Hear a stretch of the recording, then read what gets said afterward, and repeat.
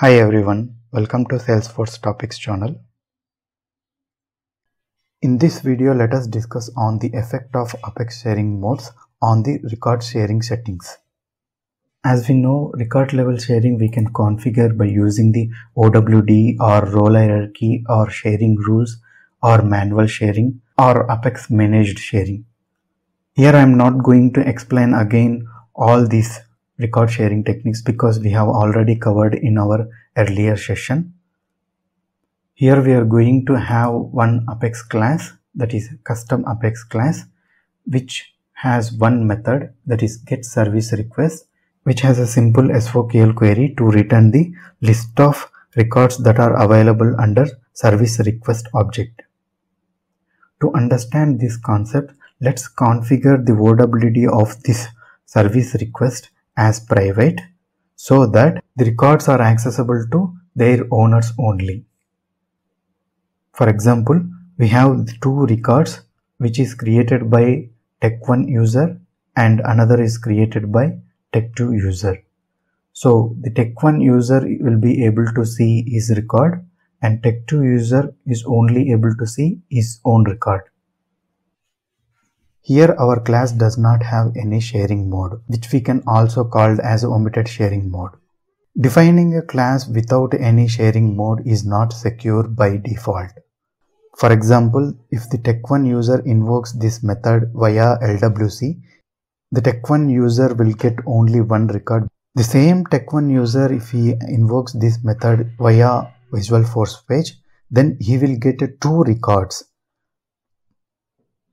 Though Tech1 user has only access to one record, that is his own record, if he access via Visualforce page, this SOQL will return two records. This SOQL returns the records that Tech1 user has access and the records that Tech1 user does not have access to. The same way, if the Tech1 user invokes this method via REST API, in that case also the Tech1 user will get two records in this case, that is Tech1 user's record and Tech2 user's record. There is a possibility of leakage of data when we access this directly from the Visualforce page or via REST APIs. Hence, omitted sharing is not secure by default. To overcome from this issue, Salesforce has provided us to use the sharing modes. Now let us explore the keywords that Salesforce has provided us to insist the Apex class to work as per our expectations with respect to record sharing techniques.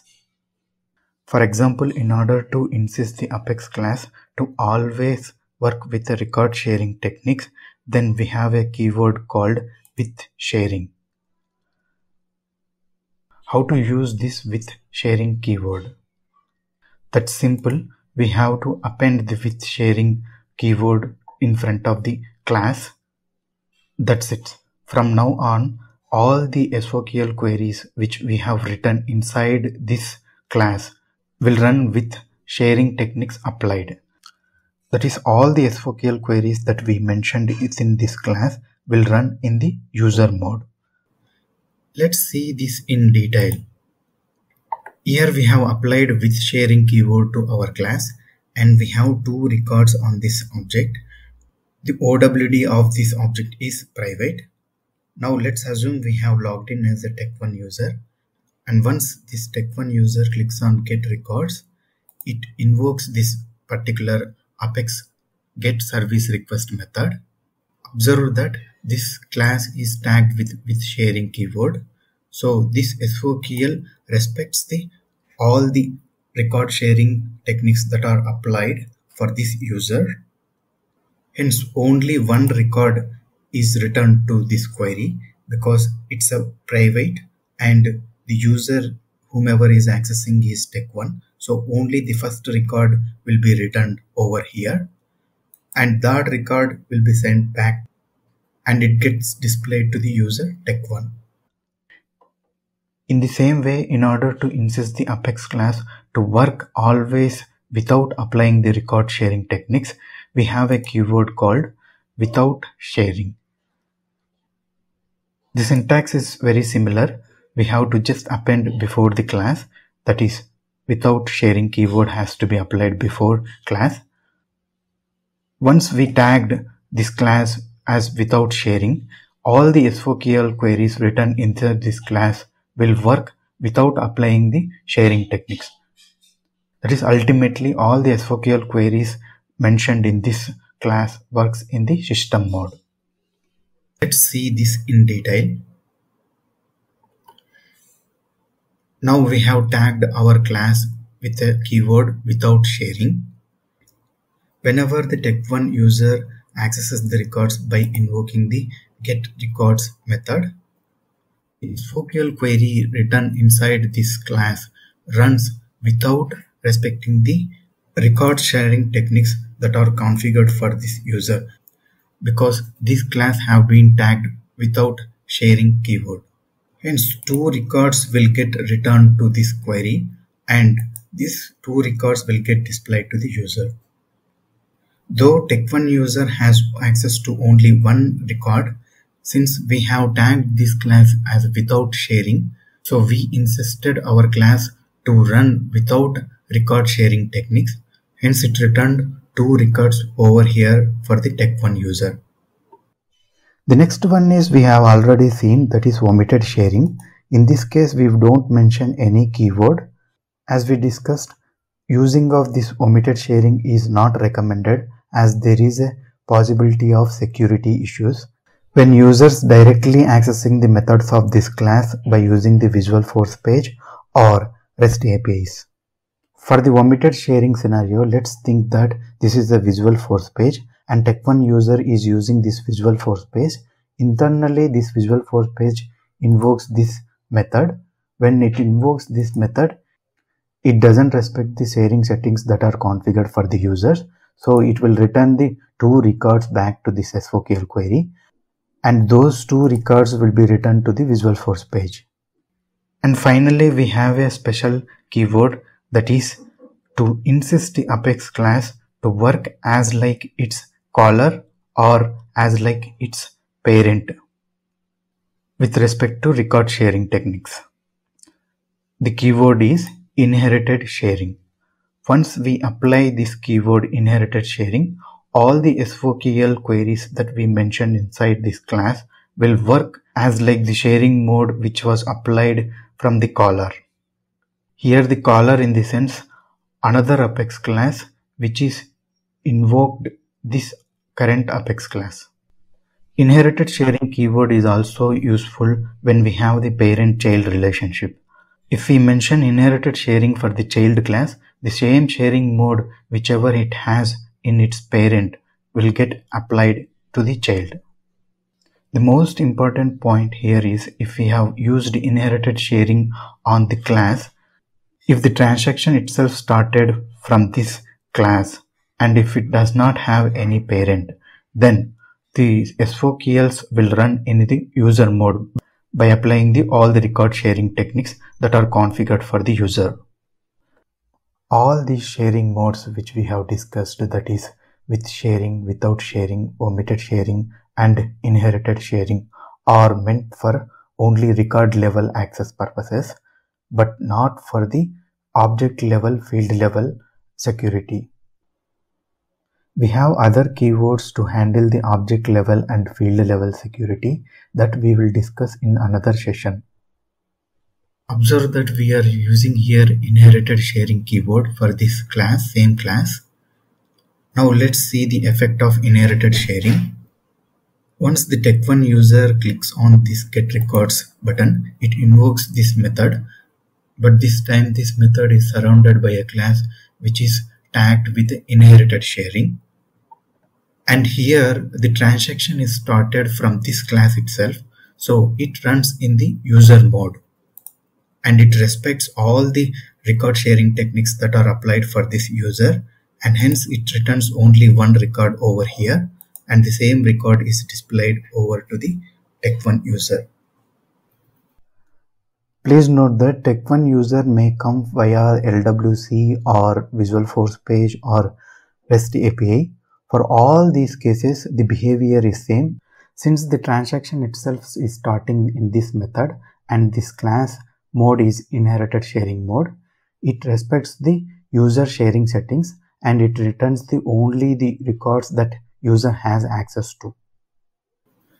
This inherited sharing will make sense when we combined with more combinations in the upcoming slides. These combinations matters when we use inherited sharing. For example, here for the intermediate class, we are using with sharing and our actual class is inherited sharing. Once tech1 user invokes this method, this class invokes the actual class.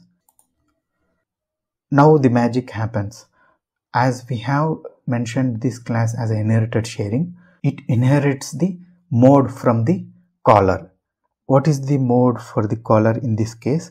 With sharing, that is user mode. Hence this SOQL will run in the user mode by respecting the record level sharing accesses for this user, and it returns only one record, and finally it will return the only one record to this class, and that record will get displayed to the user.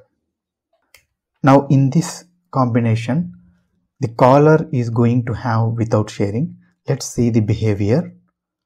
Once tech1 user clicks on this get records method, the caller is without sharing. Since our actual class is using the inherited sharing keyword, it inherits the mode from the caller. Here the caller's mode is without sharing. Without sharing is nothing but a system mode. Hence our query runs without applying the sharing techniques for this user, and these two records will get returned to this query. Those two records will be handed over to the caller, and this class handed over these two records to the UI.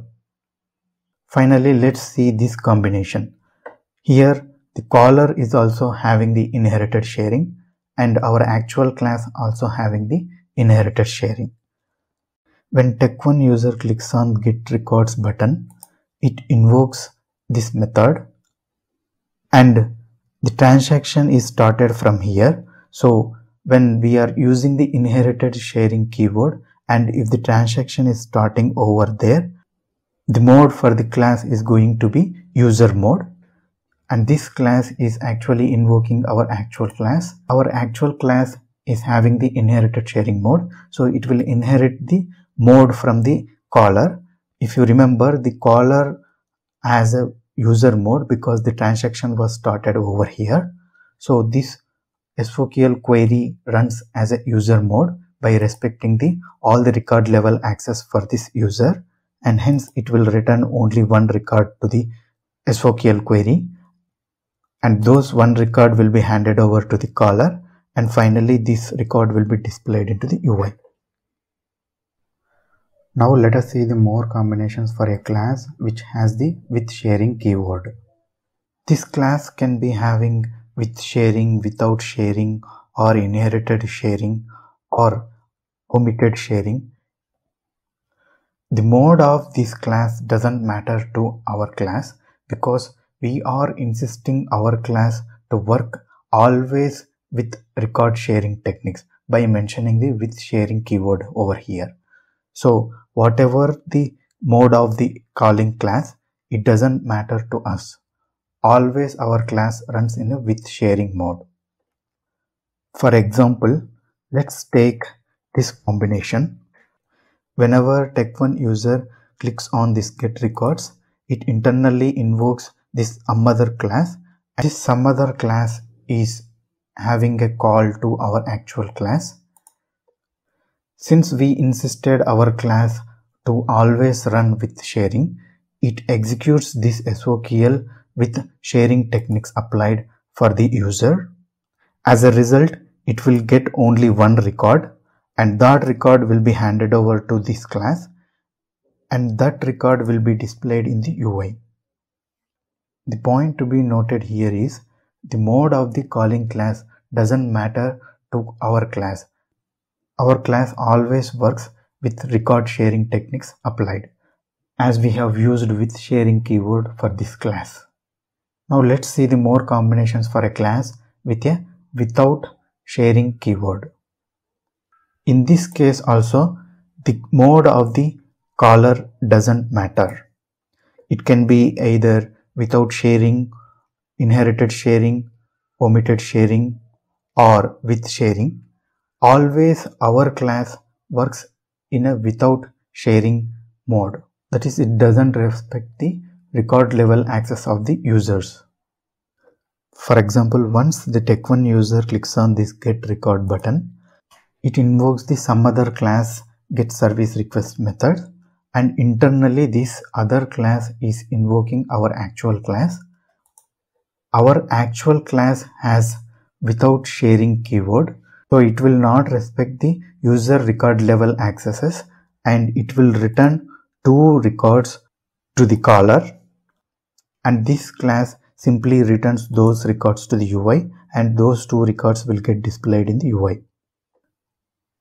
Please note that here we have mentioned with sharing keyword, but it does not have any SOQL queries over here.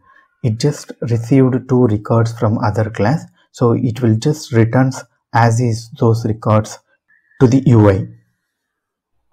I repeat one more time, all the keywords that we have discussed with sharing, without sharing, omitted sharing, and inherited sharing are related to the record level access purpose. For the field level and object level security purpose, we have other keywords that we will discuss in the other session. In the next session, we will see all these combinations in a demo with a sample application. Thanks for watching. We will meet in the next session.